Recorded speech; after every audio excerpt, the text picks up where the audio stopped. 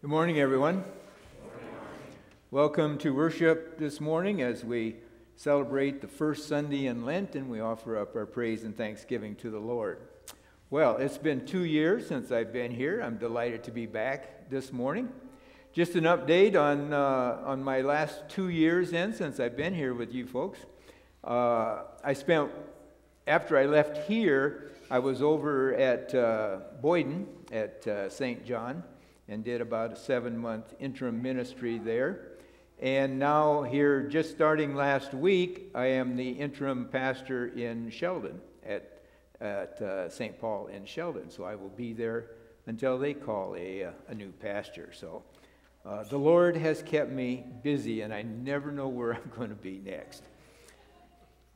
Please read the announcements in your bulletins. Midweek services, of course, we started out with Ash Wednesday last week, and so we have the first midweek Lenten service coming up this Wednesday at 6:30 with a soup potluck, and then 7 o'clock is your worship service. There's a sign-up sheet in the narthex if you would like to bring a soup for this meal. And the topic of your Lenten services is the 10 Commandments, and this week will be the introduction and the first commandment. And then there's an announcement in your bulletin about ordering an Easter lily. It needs to be done by next Sunday. And as you know, with Ash Wednesday being last Sunday, Easter is early this year, March 31st. So the Easter lily needs to be ordered if you're interested in doing that. Are there any other announcements that need to be made this morning? If not, please stand for the call to worship.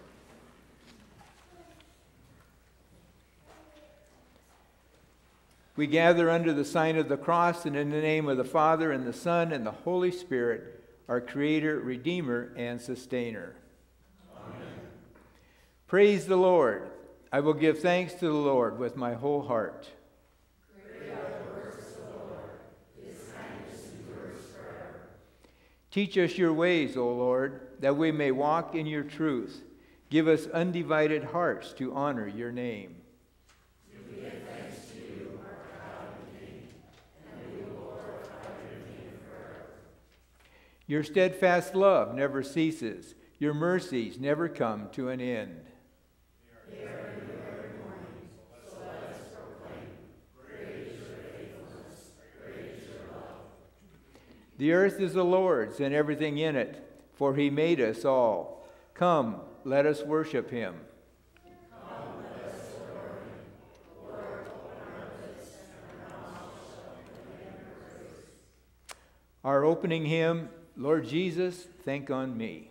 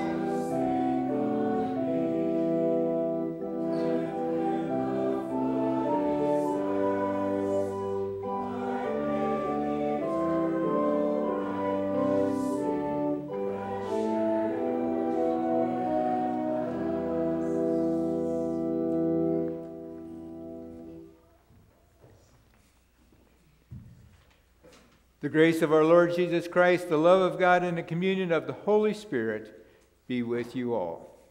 And also with you. Beloved in the Lord, God is light, and in him is no darkness at all.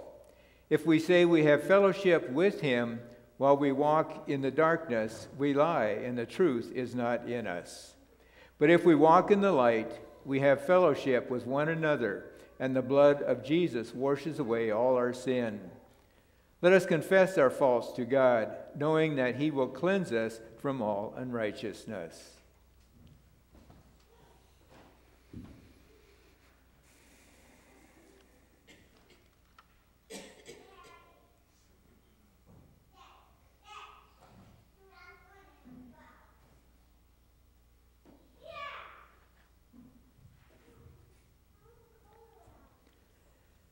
God, who knows us, you have shown us what is good.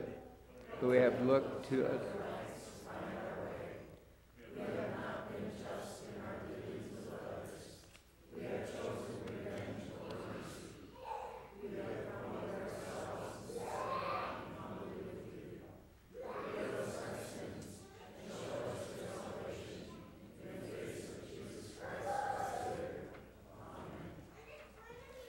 People of God, you have not received the spirit of the world, but the Spirit that is from God, poured out for you in the faithfulness of Jesus Christ.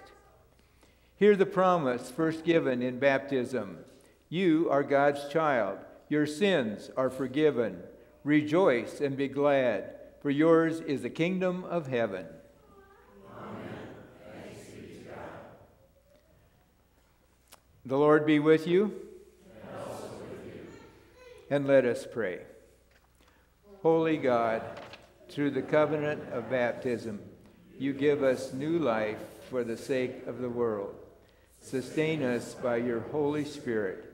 Strengthen us in times of temptation and protect us from all evil. Through Jesus Christ, our Lord, who lives and reigns with you and the Holy Spirit, one God, now and forever. Amen. You may be seated. Do we have children this morning? I don't see any. So I see little ones, so we will forego the children's chat, and we will have the scripture readings.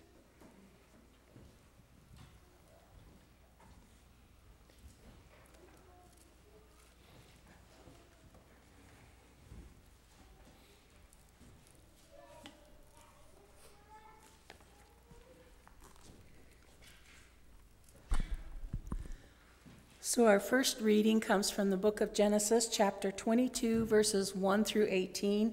If you'd like to follow along, it is in your Pew Bible on page 31. Sometime later, God tested Abraham. He said to him, "Abraham." "Here I am," he replied.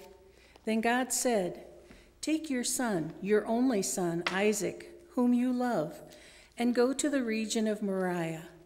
Sacrifice him there as a burnt offering on one of the mountains I will tell you about."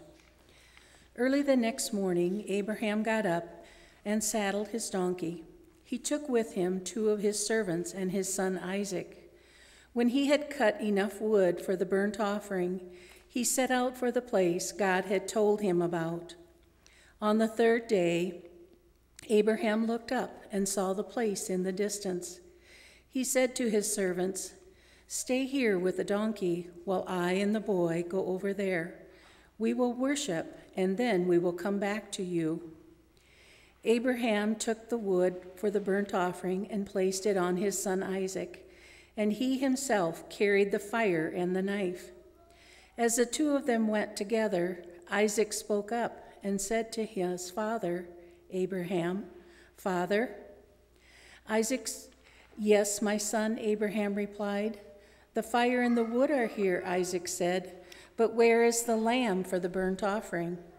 Abraham answered, "God himself will provide the lamb for the burnt offering, my son." And the 2 of them went on together. When they reached the place God had told him about, Abraham built an altar there and arranged the wood on it. He bound his son Isaac and laid him on the altar on top of the wood. Then he reached out his hand and took the knife to slay his son. But the angel of the Lord called out to him from heaven, "Abraham, Abraham." "Here I am," he replied. "Do not lay a hand on the boy," he said. "Do not do anything to him. Now I know that you fear God, because you have not withheld from me your son, your only son." Abraham looked up, and there was a thicket, and in there he saw a ram caught by the horns. He went over and took the ram and sacrificed it as a burnt offering instead of his son. So Abraham called the place, "The Lord will provide." And to this day it is said, "On the mountain of the Lord it will be provided."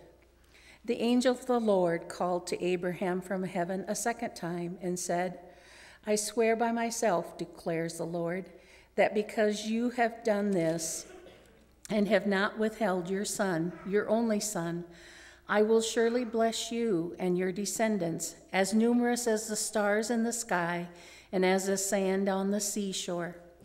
Your descendants will take possession of the cities of their enemies, and through their offspring all nations on earth will be blessed because you have obeyed me." Our responsive psalm is Psalm 25, verses 1 through 10. I will read the odd ones, and you can follow along with the even. To you, O Lord, I lift my soul.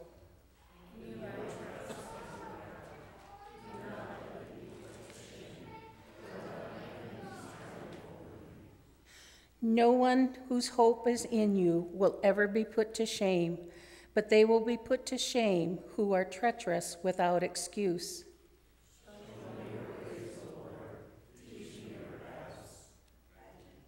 Guide me in the path and teach me, for you are God, my Savior, and my hope is in you all day long.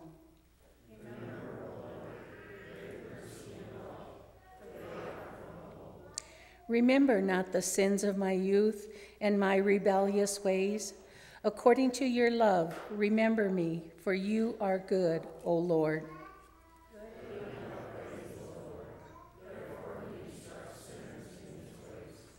He guides the humble in what is right and teaches them his way.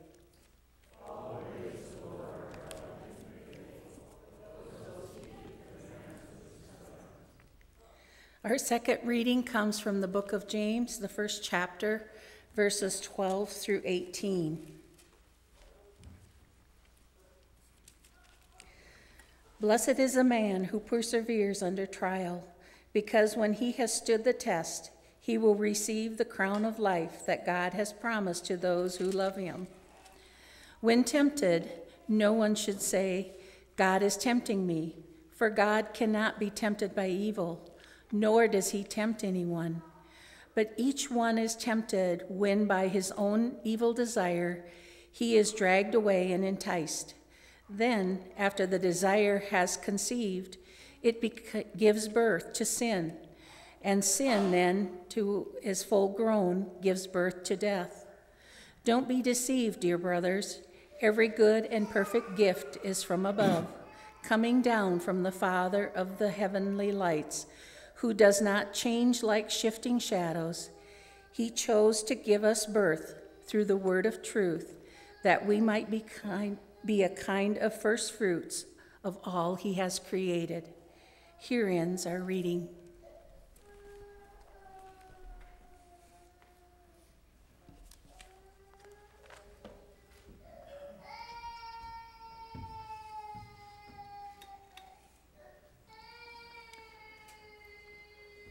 The Gospel according to St. Mark, the first chapter. Please stand for the reading of the Gospel.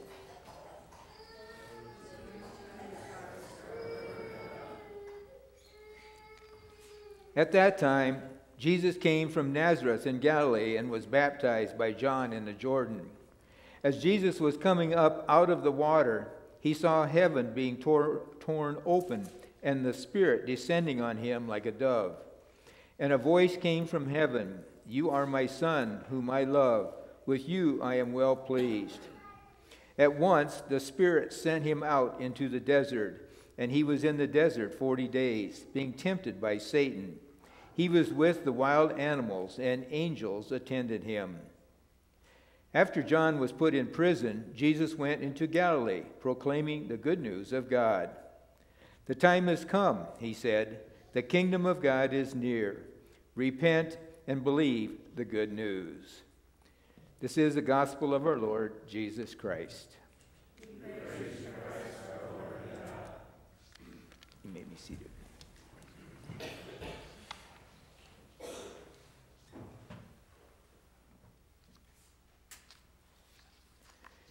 Grace to you and peace from our Lord and Savior, Jesus Christ. Amen. Ah, the wilderness. For some of us, the wilderness paints the picture of woods and trees and streams and mountains. A beautiful place to visit. Our vision of a wilderness is often formed by our travels to the western United States. But listen to this dictionary definition of a wilderness: an uncultivated, uninhabited, and inhospitable region. And from a Bible commentary comes these comments: the wilderness was largely uninhabited by people, occupied mainly by wild beasts. The wilderness was a place of danger.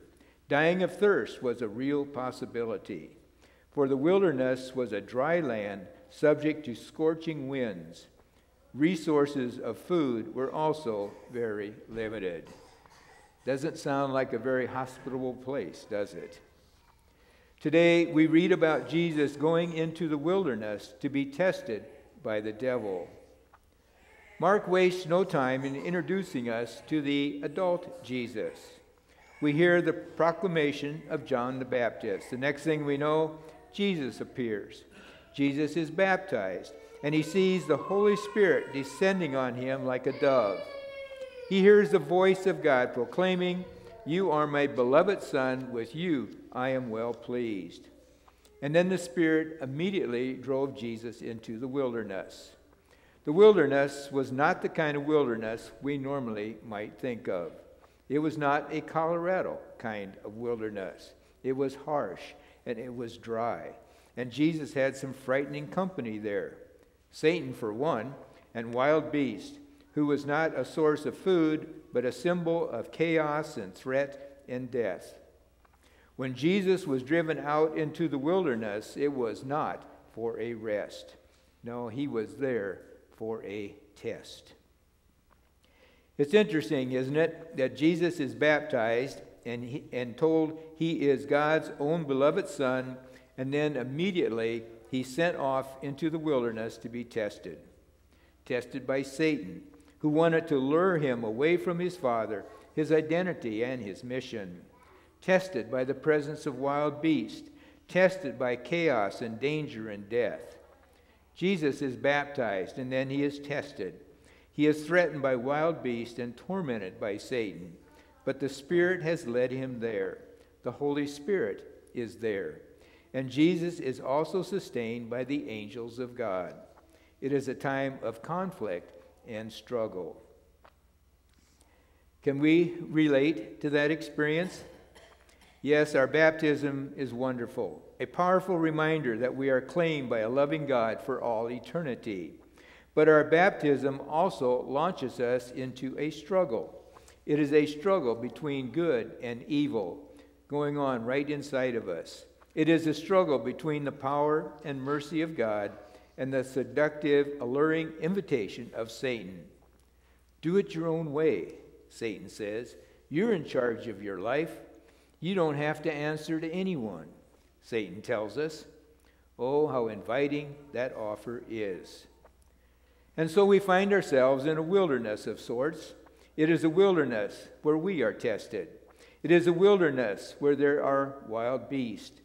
There is the beast of self-centeredness who urges us to trample on others and ignore God in order to have and do whatever we want. There is the beast of violence and war. There is the beast of cosmic upheaval, the many disasters that we have experienced in this world. There is the beast of greed. There is the beast of death. Yes, there are so many beasts in our wilderness. And Satan is there too, testing us every moment, enticing us to wander away from God. There is Satan testing us, inviting us to pursue our own agenda, to disregard the needs and the cares of others, to have it all on our own terms. Yes, Satan is there.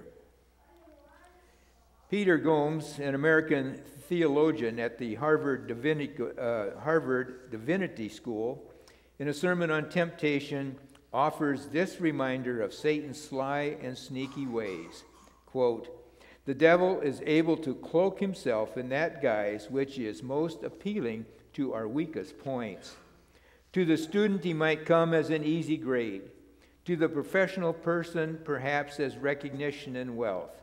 To the Christian, Satan comes in that soothing voice of the Pharisees that says, 'Thank God, I'm not like other people.'" End quote. Have you heard that voice, the voice of Satan? If you have, you are being tested in the wilderness. In fact, it's not even so much Satan who tests us. It's really our inner sinful nature that tests us. Peter Gomes again says, the struggle with evil in the world really begins with a struggle with evil within ourselves. Isn't that true? All too painfully true. An old Jewish story puts it like this. The evil spirit came once before God and wailed, "Almighty God, I want you to know I am bored to tears. I go around doing nothing all day long. There isn't a stitch of work for me to do." "Well, I can't understand that," replied God. "There's plenty of work to be done. Only you've got to have more initiative. Why don't you try to lead people into sin? That's your job." Lead people into sin? Lead people into sin? Muttered the evil spirit contemptuously. "Why, Lord, even before I can get a chance to say a blessed word to anyone, he has already gone and sinned." How true that is. The temptations of this world are all around us. We are, as Luther says, saint and sinner at the same time. Saint because of the saving power of Christ, and sinner because we don't always do what is required of us by God. We don't love God with our whole heart or our neighbor as ourselves. I do not believe that God brings temptation into our lives, but temptations are part of living in a world that is not fully redeemed. So all around us are things that would lead us away from believing in God with our whole heart and loving our neighbor as ourselves. There is a bumper sticker that reads, "Lead me not into temptation, I can find it myself." Temptation is a pretty common experience, and our batting average for resisting it is not always impressive. Our experiences are a lot like seat belts on cars a few years ago. There'll be some of you remember this. You remember the seat belts with the always-on buzzer if they weren't connected. If we did not fasten them, that infernal buzzer kept ignoring us. It went off the minute we got into the car. We knew that seat belts were not made to hurt us or unnecessarily restrict us. They were there to keep us safe, and the buzzer was our friend. But instead of doing what we knew was probably best for us, we would stick the seat belt behind us, fasten them, and thus shut off the buzzer that was reminding us to do the safe thing. Anybody here remember doing that? We Christians know deep down inside what is right. We even know that the right thing is the best thing for us. And God coaches us from the inside with His buzzer, the Holy Spirit, to help us resist temptation. But we often choose to ignore the buzzer and look for a way to shut it off.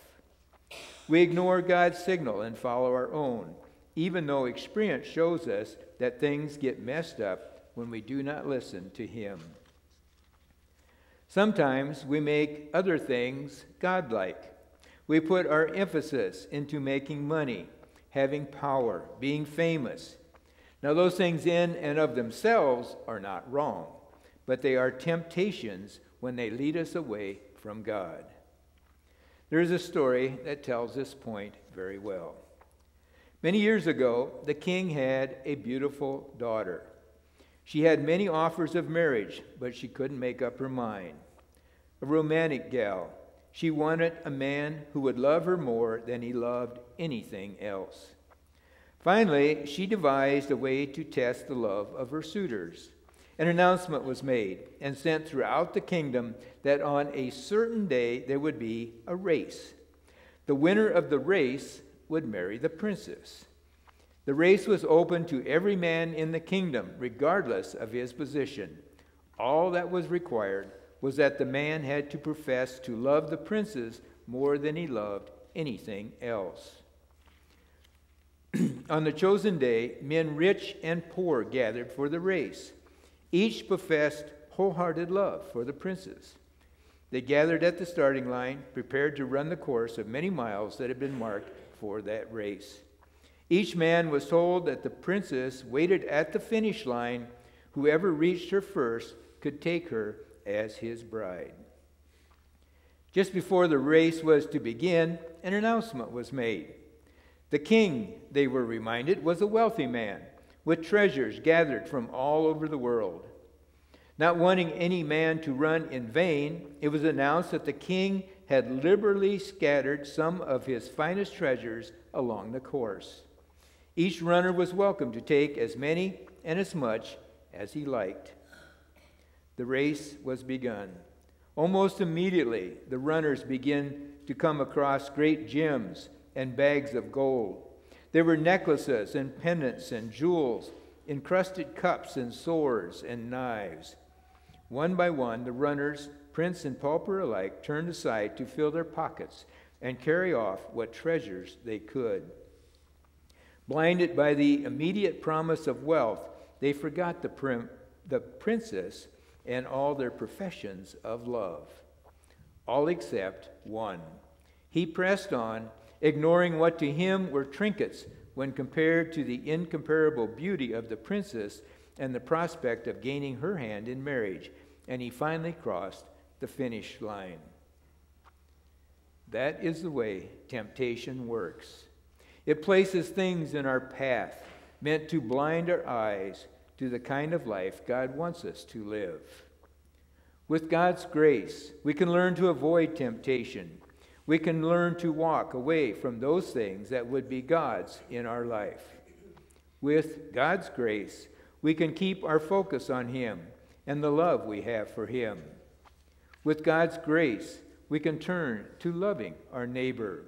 We can learn to love someone else instead of loving ourselves. Yes, we are tested. Tested in the wilderness. Tested by chaos and death. Tested by Satan. But most of all, tested by our desire to have it all and to have it on our own terms, no matter how it hurts others, no matter whether it tears us away from God. In our baptism, we are joined to Christ. We are joined to the one who was driven into the wilderness by the Spirit of God. We are joined to the one who was served and sustained in the wilderness by the angels of God. So in our wilderness, God is with us. The Spirit guides us. God's angels sustain us. And Christ gives us His power, His strength, and His forgiveness to help us endure and to give us a fresh start when we fail. For we do fail. We do fail the test again and again and again. That's why we need Christ. That's why we need this season of Lent, to remind us of the reality and power of our sin, to be sure, but also to remind us that the power and promise of Christ are stronger than anything, stronger even than sin and death, stronger than anything that would threaten to destroy us. And that's the good news. It's good news that will be made even more clear and real as we move through the season of Lent. The good news is centered in Jesus, who stayed focused on His mission. The good news is centered in Jesus, who will endure terrible suffering and horrendous death and then be raised to eternal glory. The good news is centered on Jesus, who does all of this for us. This is our only hope when we're tested in the wilderness, to put our trust and our faith in Jesus Christ. Amen. And let us pray. Almighty God, your blessed Son was led by the Spirit to be tempted by Satan. Sustain us by your Holy Spirit. Strengthen us in times of temptation and protect us from all evil. Through Jesus Christ our Lord, who lives and reigns with you and the Holy Spirit, one God, now and forever. Amen. Our hymn of the day, In the Cross of Christ I Glory.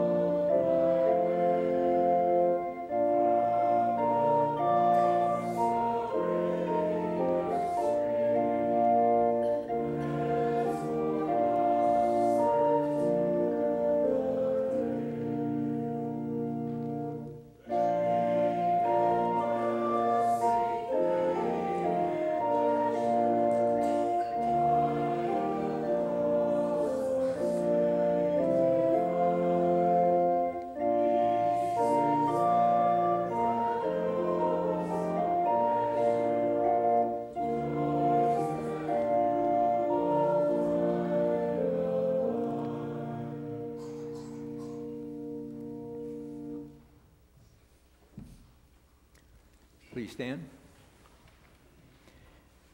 God has made us his people through our baptism into Christ. Living together in trust and hope, we confess our faith in the words of the Apostles' Creed. I believe in God the Father Almighty, creator of heaven and earth. I believe in Jesus Christ, his only Son, our Lord. He was conceived by the power of the Holy Spirit and born of the Virgin Mary.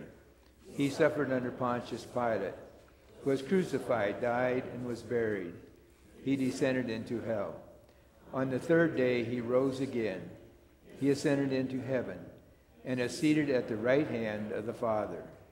He will come again to judge the living and the dead. I believe in the Holy Spirit, the Holy Catholic Church, the communion of saints, the forgiveness of sins, the resurrection of the body, and the life everlasting. Amen.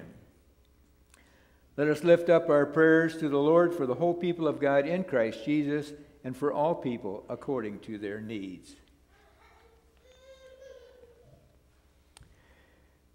Creator God, help us to be strong in the face of the tempter's power in the world.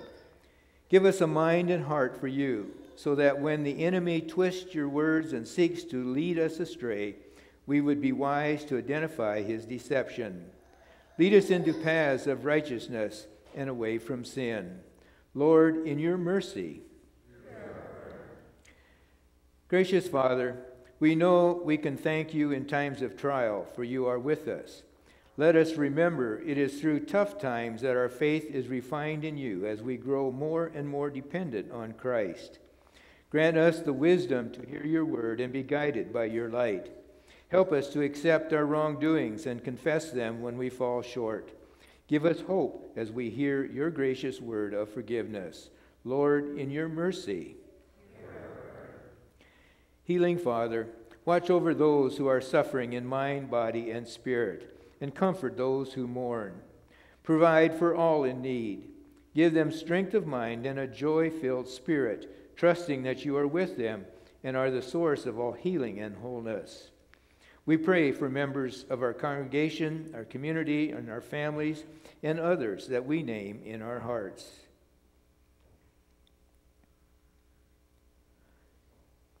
Surround them with your love, strengthen them in their time of need, and through the healing power of your Holy Spirit, grant them healing and wholeness according to your will.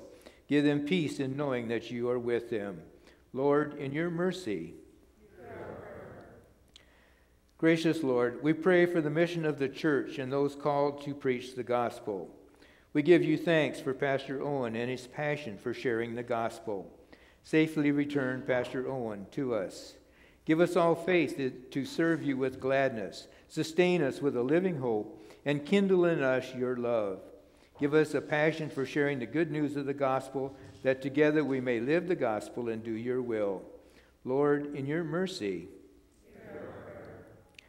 Merciful Lord, we pray for our neighbors in this world, that we may learn to love them as you first loved us. Let us seek to understand their needs so that we may fulfill your call to servant leadership. Pour out your Holy Spirit upon us so we may bring glory to your holy name as we serve others.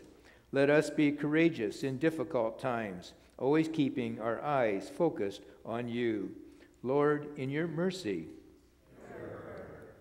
Into your hands, O Lord, we commend all for whom we pray, trusting in your mercy through your Son, Jesus Christ our Lord. Amen. Gathered into one by the Holy Spirit, let us pray as Jesus taught us. Our Father, who art in heaven, hallowed be thy name. Thy kingdom come, thy will be done, on earth as it is in heaven. Give us this day our daily bread, and forgive us our trespasses, as we forgive those who trespass against us. And lead us not into temptation, but deliver us from evil. For thine is the kingdom, and the power, and the glory, forever and ever. Amen.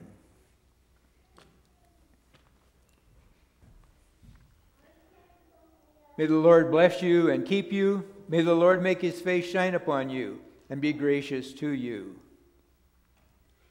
May the Lord look upon you with favor and give you his peace, in the name of the Father, and of the Son, and of the Holy Spirit.